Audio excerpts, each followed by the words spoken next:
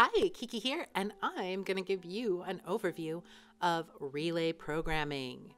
Relay programming is based off of graph paper programming, and in this activity, you take the same idea of having an image that you're writing a program for, but now you're in relay teams. So you get your teams all lined up, preferably outside or in the gym.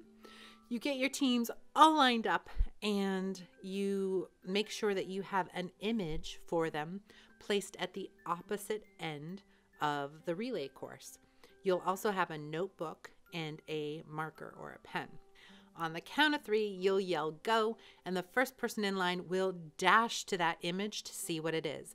They'll then put down the first arrow that indicates what movement you should take to solve the puzzle and head to the back of the line. The next person in line then goes up and they can make one recommendation for a movement and then head back in line.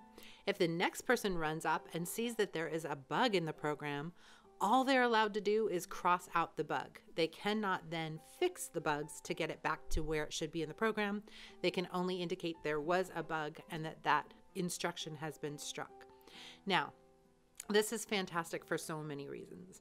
One of the things is it encourages communication in line so that the students can talk about what they believe is going on and make sure they're all on the same page. It's also great for debugging because you're constantly reading other people's code, trying to decide if it is the right code, and then trying to figure out what you would do to fix that code. This is also a great example of trying to program under pressure and feeling how a deadline can make you rush and make you maybe make more mistakes than you would otherwise. So if you want kind of an authentic experience of what it's like to code in a team under deadline, this is the activity for you.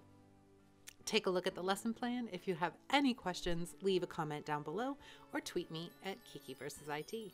Happy coding!